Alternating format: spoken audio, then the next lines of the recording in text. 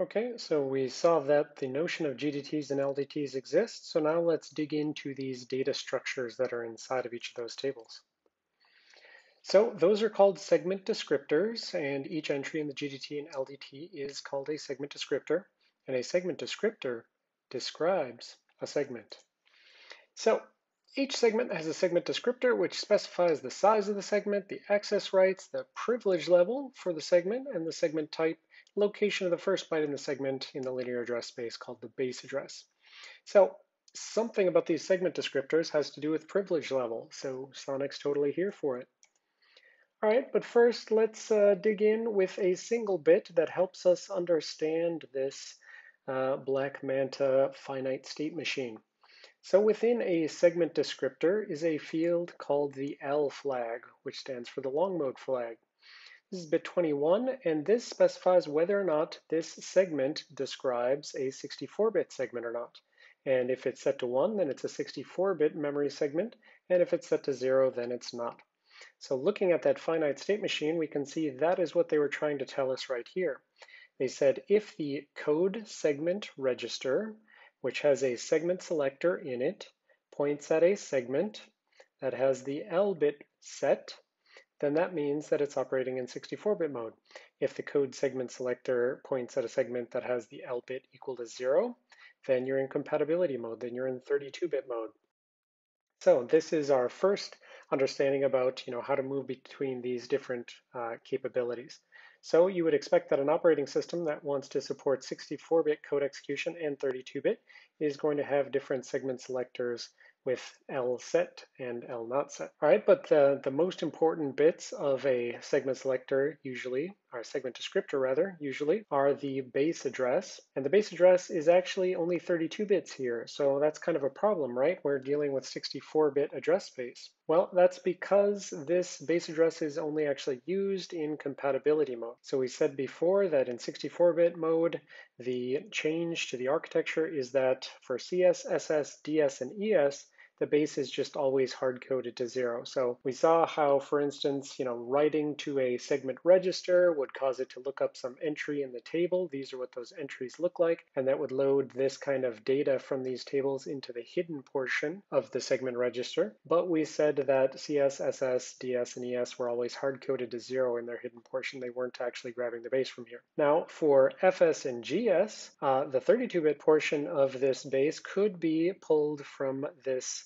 segment descriptor, but the more relevant bit is that there's a couple of model-specific registers, and essentially the hidden part of the segment register has been expanded to 64 bits and mapped into these architectural MSR registers, the IA32FS base and IA32GS base. And so software that actually wants to set a full 64-bit base address for FS and GS segments has to do so via these model-specific registers. So we showed previously that when AMD was making the 64-bit extensions, they kind of modified it to do what everyone did already. CS, DS, SS, ES, they were always pretty much pointing at giant flat memory spaces anyways, but we said FS and GS could point at specific data structures. So that's what we saw before, and what you're now learning is that that hidden portion of the segment registers that we said was always kind of lurking there in the background, but which you couldn't access. Well, for FS and GS specifically and only, there's no version for CS, SS, DS, or ES. For these two segment registers only, the hidden portion has been expanded to 64 bits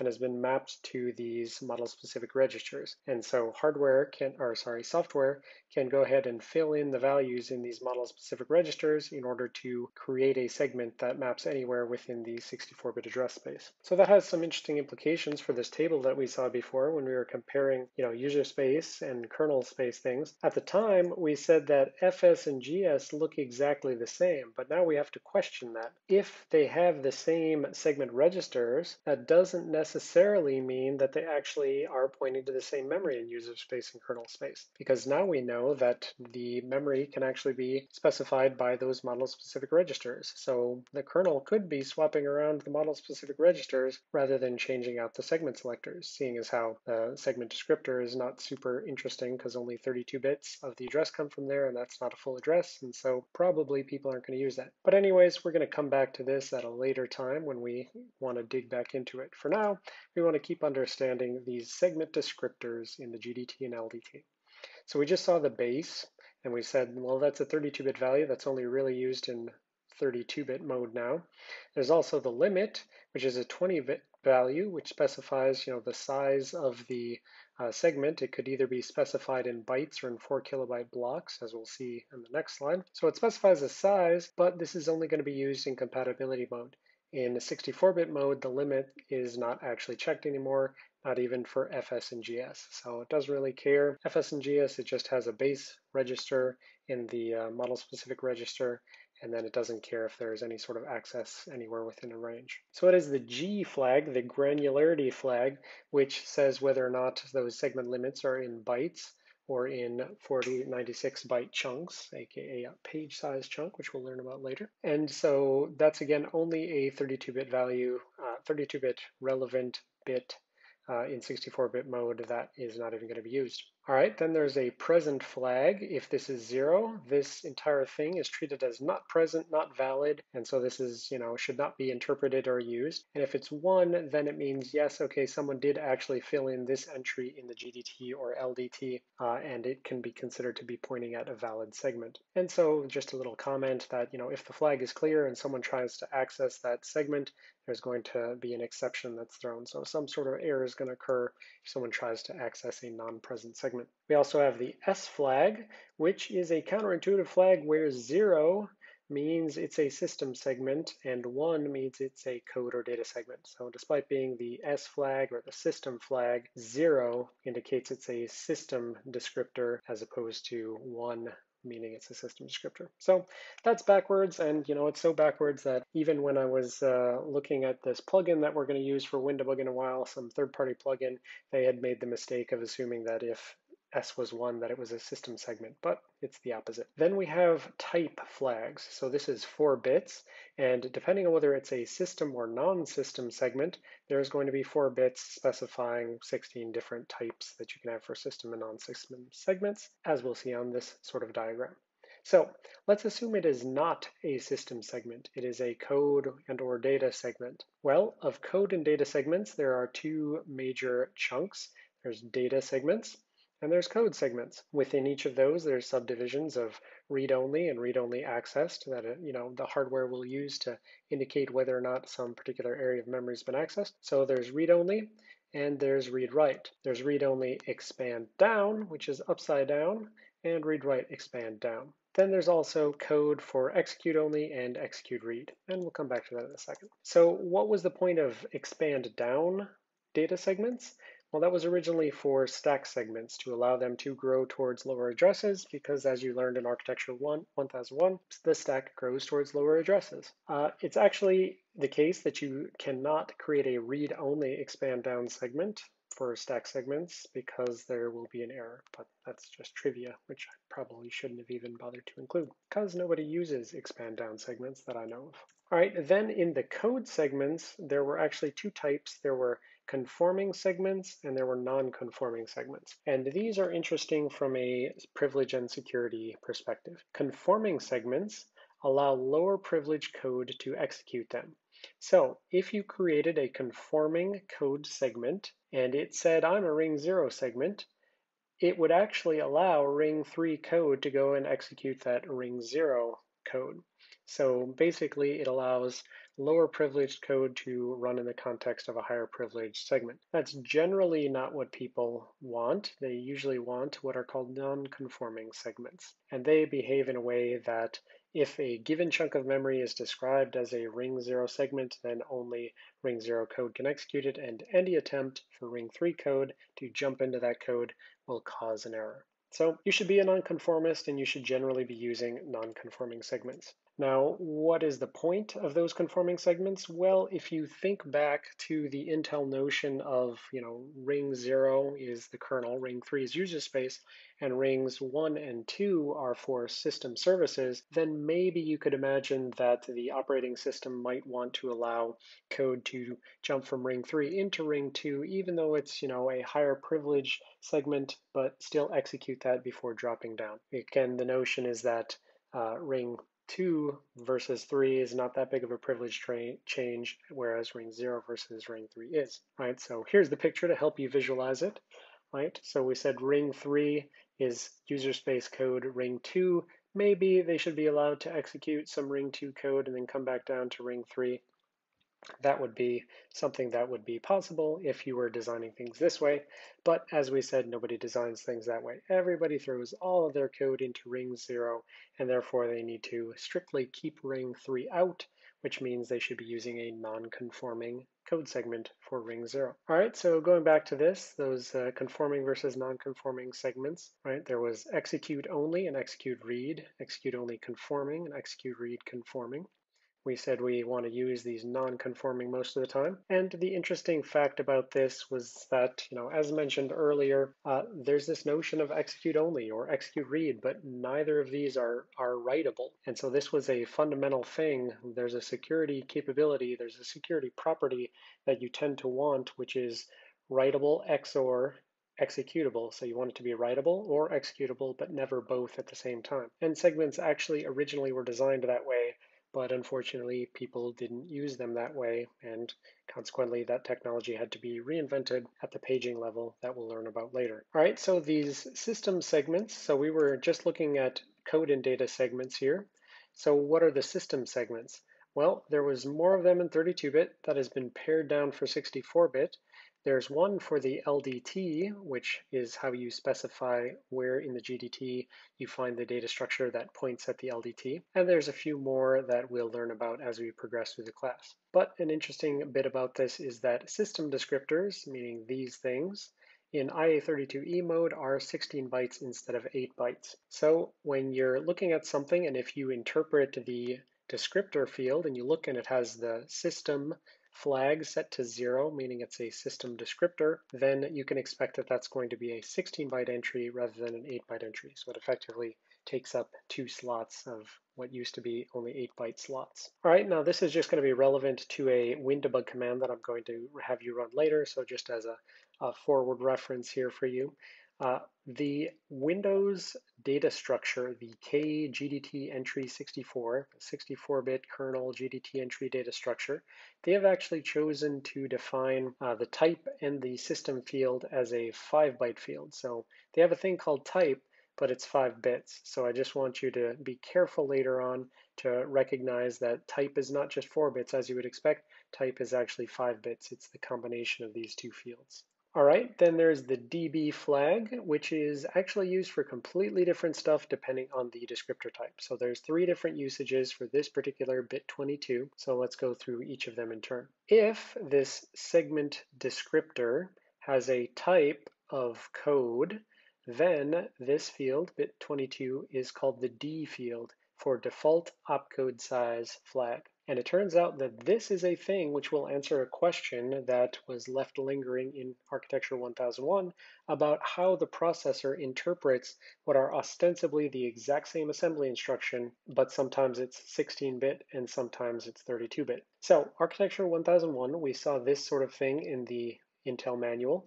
You would have the definition of an AND instruction being 25, so the opcode byte 25, and then either a word, meaning a 16-bit value, or a D word, meaning a 32-bit value. And we ask the question, how does the processor know whether it should be fetching a word or a D word? Well, it turns out the answer to that is, based on the code segment that this code was found in, is the D flag equal to 0? If so, then the default size is 16, and it's going to fetch a 16-bit value. If the D flag is 1, then the default size is 32, and it's going to fetch a 32-bit value. We also saw that there's the 64-bit versions of those that are extended using these prefixes that say, okay, now let us access the 64-bit register space. But you can actually see that for this, it does not, expand up to a 64-bit value. It's just still a 32-bit value. It's just there's a prefix that lets you access the 64-bit registers. So anyways, for this, there is, 25 is always going to either expect 16 bits or 32 bits after it based on the D flag. But it turns out that there actually is an extra thing that can override that. So if you're running in 32-bit, sorry, if you're running like 32 or 64-bit code and you say, but I really, really want to access, I really want this assembly instruction to be doing AND AX with a 16-bit value, you can actually override the D flag by using a instruction prefix of 66. So if this was essentially 6625, then the processor would know, okay, 66 means override the D flag. It would check the D flag. D flag would say 32 bits.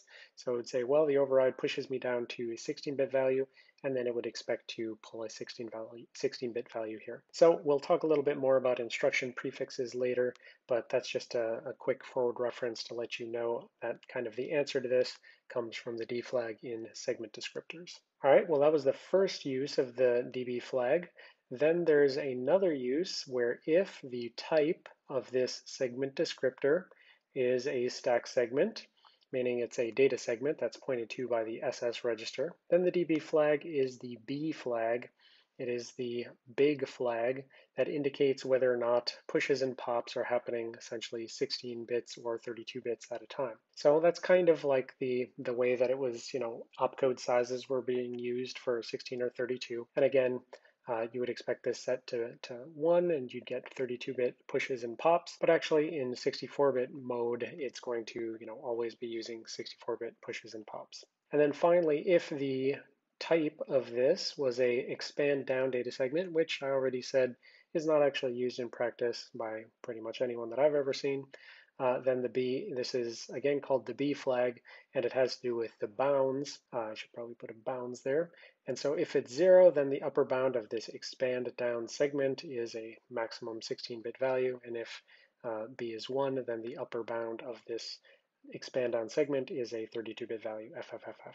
But again, no one uses that, so don't worry about that too much. And finally, we get to the interesting bits, DPL, descriptor privilege level. And here we have supersonic showing up to tell us this is what we care about. So if the type of the segment descriptor is a code segment, and if it was a non-conforming code segment, then the DPL would indicate the descriptor privilege level of who is allowed to use that non-conforming code segment.